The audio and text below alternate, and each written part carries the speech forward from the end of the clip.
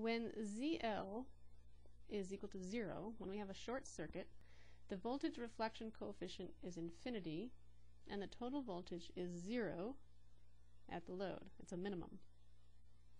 We see this in the plot.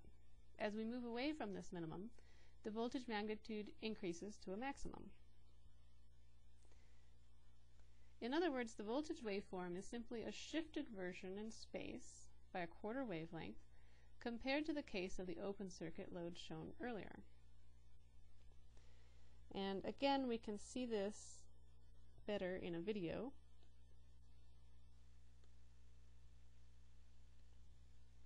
Here. The primary difference here is that the total voltage is 0 at the load rather than at some distance from the load.